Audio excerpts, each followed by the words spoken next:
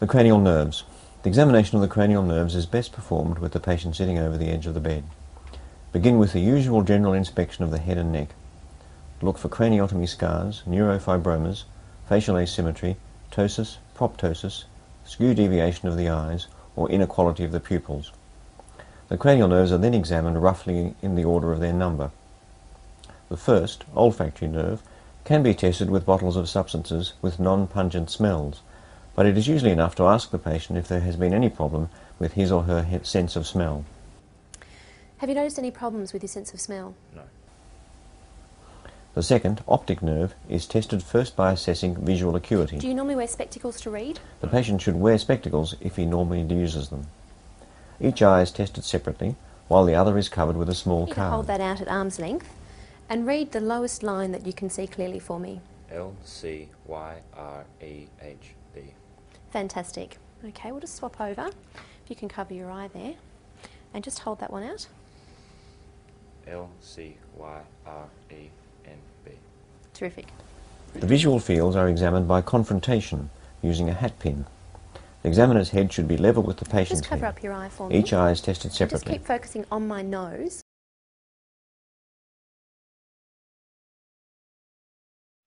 Hello, I'm Eve Bargman and this is Bill Garant, and we'll be demonstrating today a brief neurologic exam. You can do a much longer neurologic exam, and you will if you find any abnormalities, but this is the brief screening neurologic exam that you'll be doing as part of your physical examination.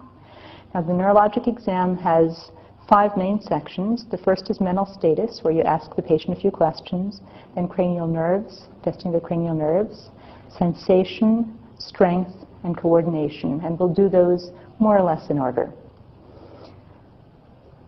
So we'll start with mental status. And with mental status, I just ask you several silly questions and you get to answer me. Okay. And I can pick questions at random. Can you tell me today's date? Today's date is December 21st. Okay. Can you tell me the year and the day of the week, too? Today is Thursday, and the year is 2000. Good. Thank you. And do you know what this place is that we're in? We're in the Davis building. Well, good. And how about the town and the... This place is Charlottesville, Virginia. Good. Thank you. And those are orientation questions. You can also ask questions like calculation. Can you take 100 and subtract 7? I can. It's 93. Go ahead and take 7 from that. That would be 86. Excellent. So Bill would have no trouble with mental status whatsoever. Okay. Next thing you do is cranial nerves, and you'll recognize some of those from having done them before when you're examining the eye and examining the ear. Do you have a Tom Shorty today? Oh, yeah, that's me. Hi, Tom. My name is Alyssa. I'm going to be doing your head to toe. Cool. You can just follow me. Have a seat. And why are you here today, Tom? Oh, I got a job at the hospital, and they asked me to come in for a physical. Oh, okay, great. Just going to start off with some of your vitals. You can open your mouth and put this under your tongue. Tight seal.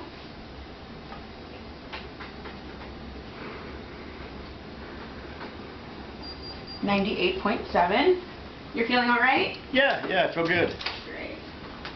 I'm going to take your blood pressure. Oh, okay. Past 100.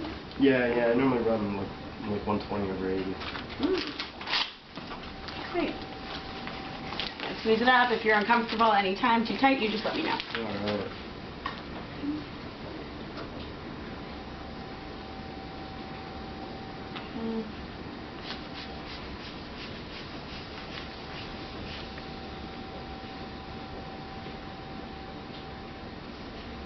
Okay. You're 122 over 78. Cool. I'm just going to take a look at your eyes now. Okay. If you can just take a look at this ear. Okay. Keep your eyes there.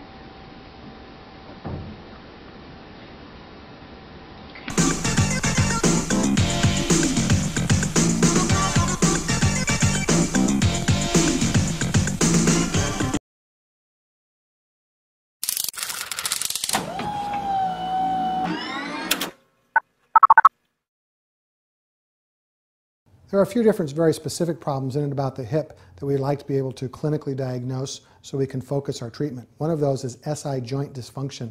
SI joint, we're going to have him turn around, is basically the junction of your sacrum, the mid part of the lower body of your lumbar spine, and the iliac crest.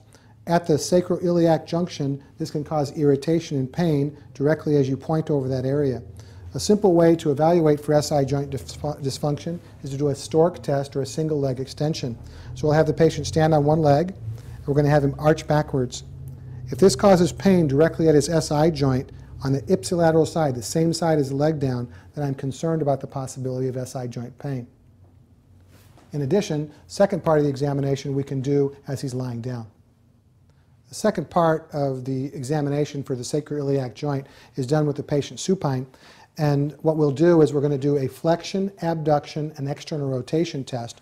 So basically we flex the knee, we abduct the leg, and we keep it in external rotation. I'm going to have my hand stabilizing the pelvis, and as I force the leg into this flexion, abduction, external position, if he has pain in the posterior aspect of his pelvis over his SI joint, that would be considered a positive Patrick test or a positive Faber test.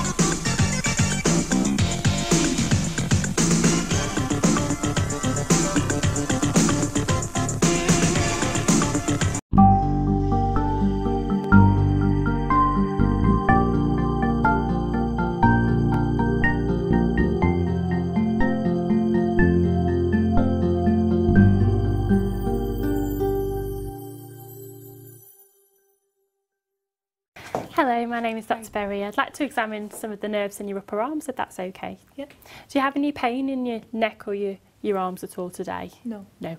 Let me know if I cause you any discomfort at any point, okay? I'm just going to take a quick step back and have a quick look at you. Okay. Can I get you to just put your arms up like that for me? And close your eyes. Okay, and if you just turn your palms around the other way. Okay, that's great, and just relax for me. I'm just going to have a closer look at you.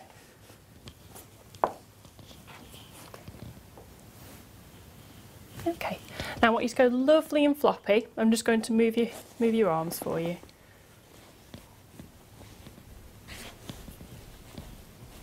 Okay, and relax.